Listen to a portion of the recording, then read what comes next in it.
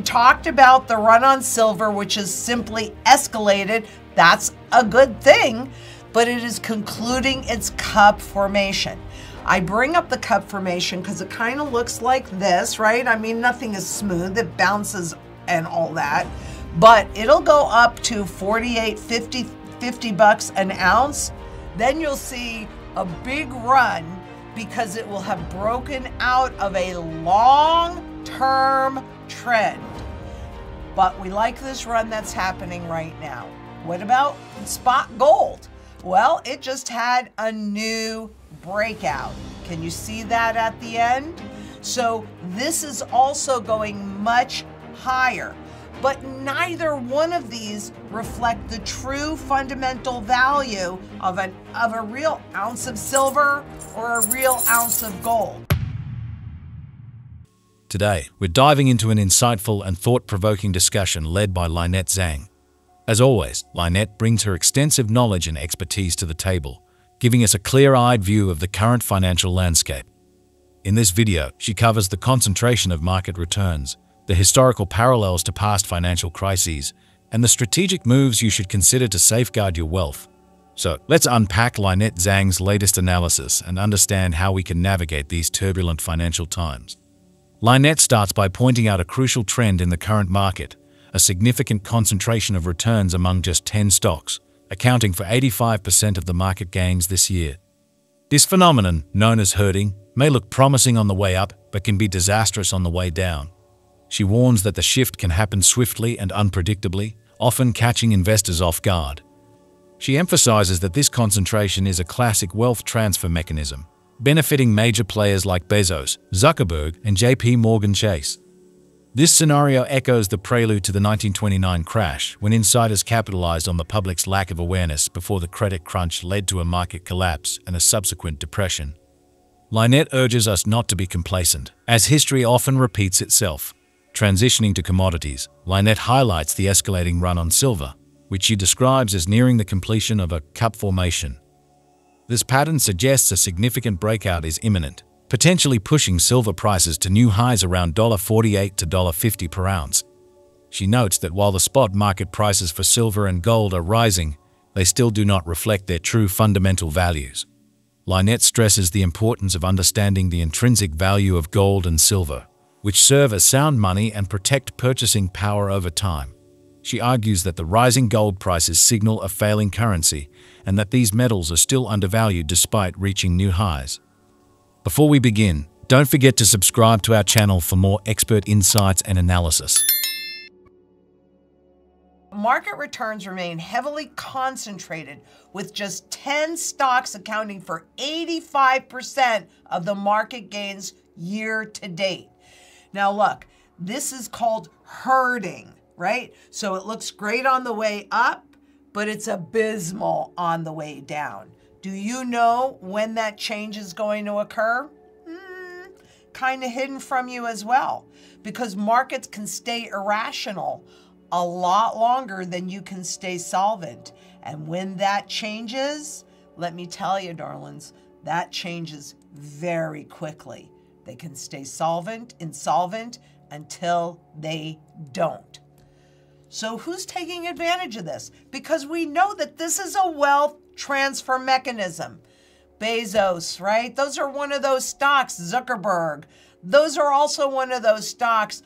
JP Chase. Those are also one of those stocks. So why not take advantage? This is exactly what the insiders did in 1929 before the credit was pulled from the public and the markets imploded, sending us into a depression. You might say, well, this time is different. I don't think it's different, and it really typically never is. So what are we looking at here?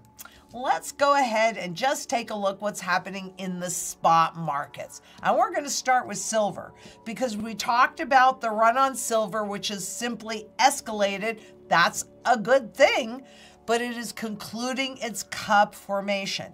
I bring up the cup formation because it kind of looks like this, right? I mean, nothing is smooth, it bounces and all that, but it'll go up to 48, 50 bucks an ounce. Then you'll see a big run because it will have broken out of a long-term trend. But we like this run that's happening right now. What about spot gold? Well, it just had a new breakout. Can you see that at the end? So this is also going much higher. But neither one of these reflect the true fundamental value of a real ounce of silver or a real ounce of gold.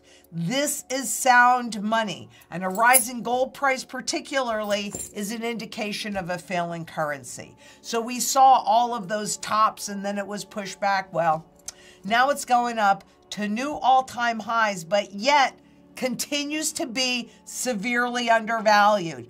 Don't stay away from it because you think, oh, it's too high. Oh, it's going to. I never really worry about the spot market. I look at it primarily for you because I'm quite clear on gold's fundamental value. That's the true value for its most important function, which is to hold your purchasing power over time.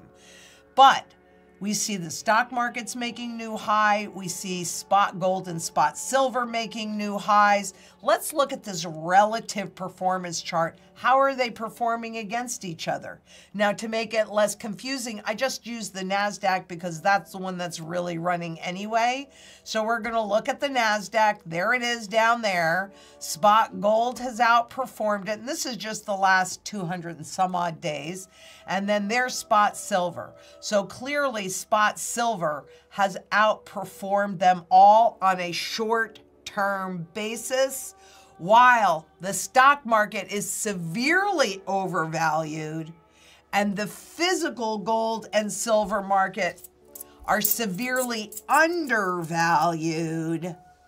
Which one do you really want to be holding? All of those are intangible. I like holding it in my possession because if you don't hold it, you don't own it. And looking for the truth in valuations from Wall Street, might as well put these back on again because Wall Street's never going to show you the truth. They are just going to set things up so they win and you lose. You want to win? This is what you got to do. You got to put most of your wealth in an undervalued, first of all, take the glasses off. Second of all, hold most of your wealth in an undervalued asset that is in a long-term positive trend that runs zero counterparty risk. It's not that complicated. It's actually super simple. So now Wall Street only knows those trading values, but you know the truth. Can I have the chart, please? Okay, so it's just about trading on every single asset, every single fiat money asset has been, well, physical too, frankly, has been turned into a trading vehicle. It's traders that are determining the prices. You need to have the ability to look underneath the surface and see the truth in valuations because, frankly, that's the only way that you can make an educated choice that puts your best interests first, period. So that's what we're about, and now I will take some questions. Okay. Nebula Watchers asks, I think when the Fed lowers interest rates, let me put my glasses on so I can read it easier. Sorry about that. I think when the Fed lowers interest rates, that's when you need to worry about the stock market tanking. Well, maybe not. I mean, think back to Venezuela because that's the one that comes to mind the first. As they were entering their hyperinflation, the stock market was roaring as the currency was losing all of its value because people were attempting to flee to something, anything that could hold its value better.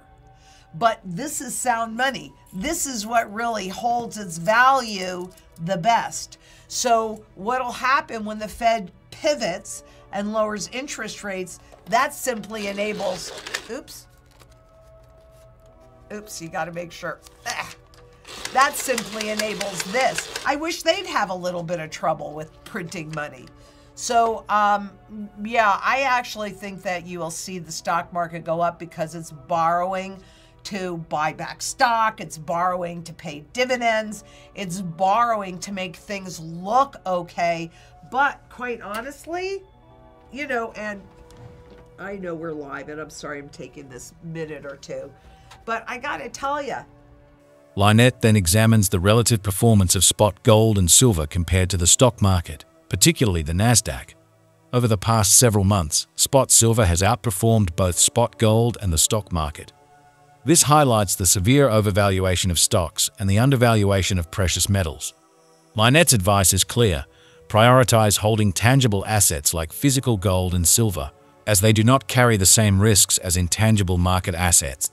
She cautions against relying on Wall Street's valuations, which are often manipulated to favor institutional traders over individual investors. Instead, she encourages us to look beyond surface-level prices and understand the true value of assets. Addressing a viewer's question about the potential impact of the Federal Reserve lowering interest rates, Lynette draws a parallel to Venezuela's hyperinflation period. During such times, the stock market can appear to thrive as people flee to assets perceived as safer than rapidly devaluing currency. However, she warns that this could create a bubble, much like the one leading to the 1987 Black Monday crash. Lynette recounts her personal experience during the 1987 crash, describing the panic and chaos that ensued. She emphasizes that no market is immune to implosion and stresses the safety of physical assets like gold and silver over paper or digital representations of wealth. What we're really looking at here is a bubble. And I was there on Black Monday in 1987, and nobody saw this coming. I went out to lunch that morning. Everything seemed normal to me. Of course, I was a new stockbroker, but nobody was talking about there being any problems or issues. When I came back from lunch, all Hades had broken loose. And, you know, I was at Shearson. So the way that the office was structured is you walked in and there were two large rooms on either side with a big, huge TV with the ticker symbols going across. And usually there'd be like, you know, a half a dozen, mostly men, actually probably all men back then in the 80s, in one room, and another half dozen men in another room, and they were just talking and blah, blah, blah. I came back from lunch, that place was packed. The phones were ringing off the hook. I went in the back where all of the stockbrokers' offices were, and it looked like nobody was there.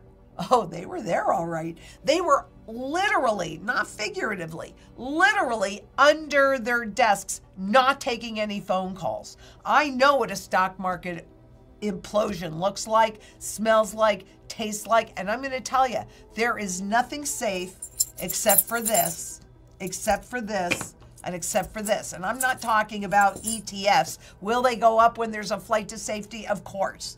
But you don't own the underlying gold. You don't have access to it. It is purely designed to mimic the move in the manipulated spot market. You need to hold it. You need to own it. Lynette underscores the critical principle of, if you don't hold it, you don't own it. She explains that ETFs and other financial instruments designed to track the prices of commodities do not provide the security of owning the actual physical asset. In times of crisis, only tangible assets can guarantee true ownership and value retention. Moving on to practical advice, Lynette addresses the importance of food security during economic transitions. She highlights the decline in income for small local farmers despite rising food prices, suggesting a deeper systemic issue. Lynette advocates for becoming more self-sufficient, such as through urban farming, to ensure food availability during crises. In response to a viewer's question about the amount of silver needed to protect one's family, Lynette advises that this depends on individual living costs and specific needs. The key is to accumulate enough to cover essential expenses and preserve wealth through turbulent times. And Tim Chadwick asks, what happens at the push of a button when they decide you don't need your crypto because you don't physically hold it? Exactly my point. If you don't hold it, you don't own it. These things have not yet been tested. They have not gone through a crisis. They were born after the great financial crisis, or at least that's when they became apparent to the public. So I agree with that. Oops, oops, oops. Adam took that away from me. Okay, where are we? Oh, okay, I don't really, I don't want to do that one. Okay, we did that one. Let's go to Belly Dance Rabia R. Stock up on food, peeps. It's coming. Yes, indeed. Food becomes the single biggest issue for people during these transitions. We can see that happening all over the world now. And farmers' income, your small local farming income, that's been declining 24% over the last couple of years. Wait a minute. Food prices are up so high. Why are these farmers losing money? I'm actually going to dive into that. I have some stuff pulled up, so bear with me, but 100%. Food is you can't live without food. You can't live without water. That's why the mantra developed. That's why I became an urban farmer, so I can feed as many people as possible. And Mika Riggs asks, how many ounces of silver will make sure our families are safe from this mess? Mess they are creating for us all to live out? Well, that's going to vary based upon your current cost of living and what you need to protect against.